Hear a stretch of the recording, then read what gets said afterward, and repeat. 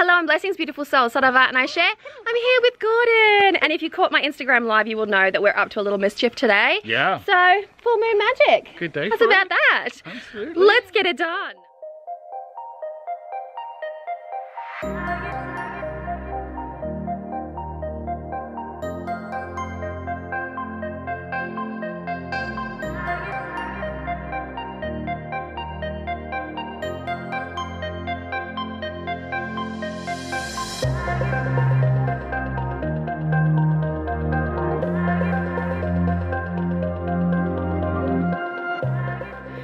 I have some guilt about this.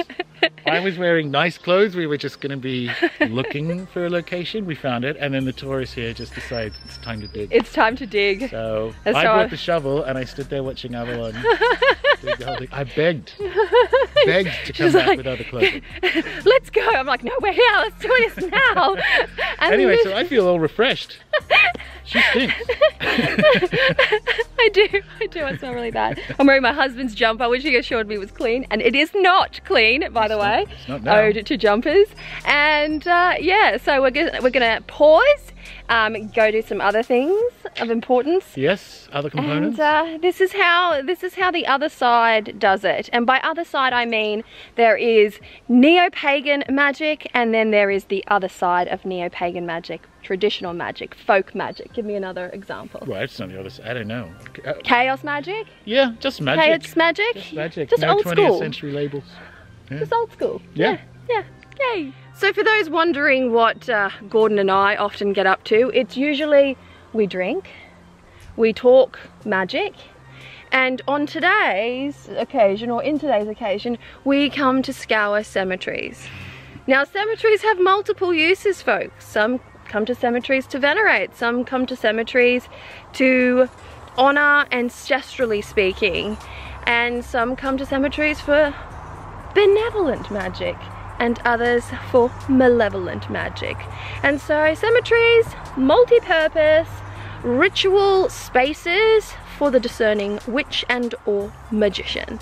And this one, we will not disclose its location to you because it is an intimate one. Is a beauty. It's a beauty. I'm a fan.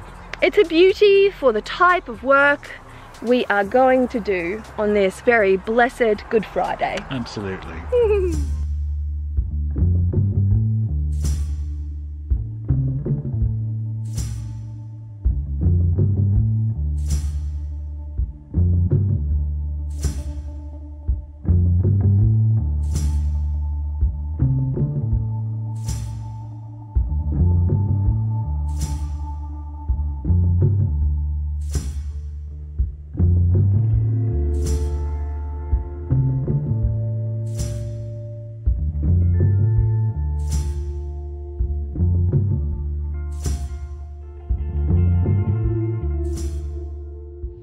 Okay, so we've had some lunch and Gordon's returned to his house. He'll be back here shortly and I've got to entertain my little ones.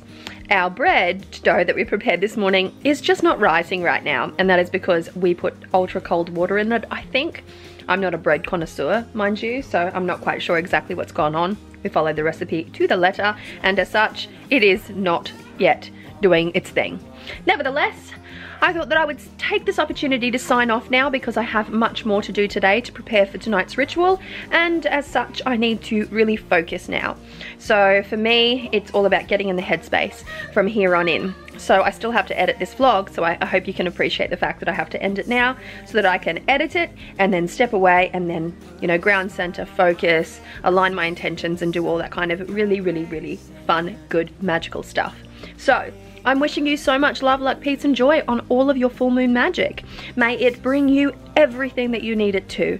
May your dreams, your wishes, your hopes, your intentions, your manifestations, may they arrive to you in the way that they were intended. And may you grow and experience great amounts of, you know, positive growth and success and find yourself in flow. So that is my full moon blessing to you, if you will. Nevertheless, I will be speaking to you tomorrow. I hope you have enjoyed this vlog and my little guest, Mr. Gordon White.